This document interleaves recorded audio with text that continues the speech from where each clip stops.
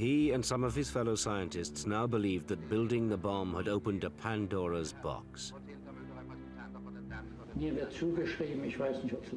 I don't know whether it's apocryphal or not, I can't remember, but I'm supposed to have said at the time it's too late now.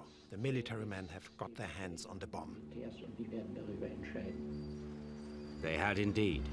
The following month, the first atom bomb, codenamed Trinity, was wheeled out for testing.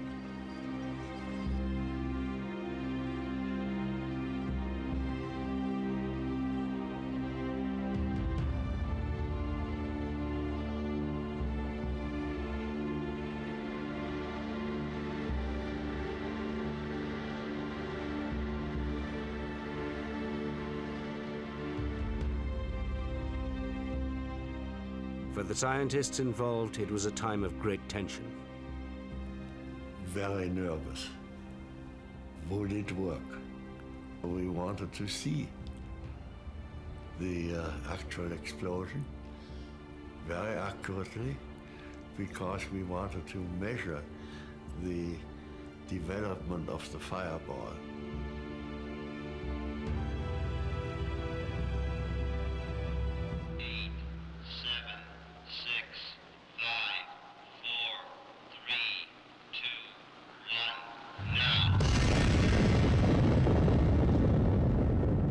Even the experts were astonished by the result.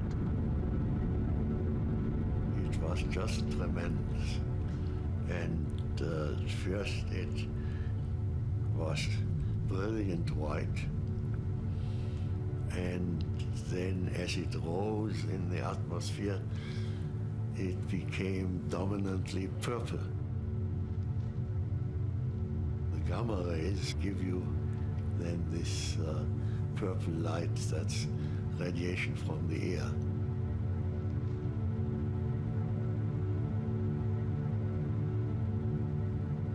So it was a tremendous spectacle, and we all were aware what kind of a weapon it was. When they actually saw the result at the Trinity test, they were really flattened. I mean, it's one thing to do a calculation on a piece of paper. It's another thing to actually see it. They were really flattened by it when it hit them what they had done. The very next day, Harry Truman, newly made president after the death of Roosevelt, was able to tell his allies he had a new super weapon ready to beat the Japanese. Stalin, of course, already knew about the bomb from his spies, and he made no sign of being impressed.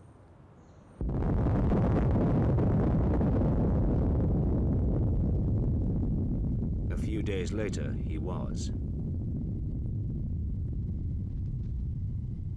Once the dust had settled, everyone knew the rules of war had changed forever. Los Alamos was a very depressed place after Hiroshima because it suddenly sank in fully what it was they had been working on.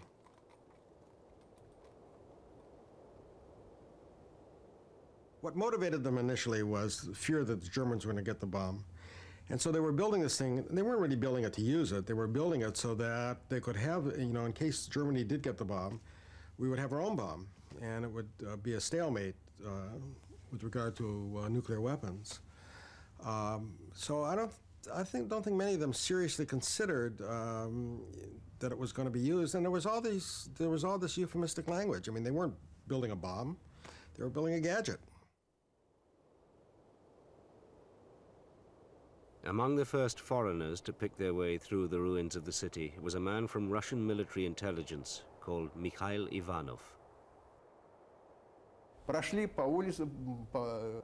We made our way through the streets, those devastated streets. All the maps were terribly confused. There was rubble everywhere, and the rubble was covered in a strange dust. It was an awful sight.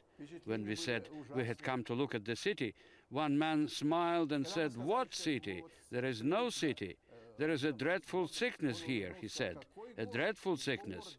People who have survived are dying from just being here."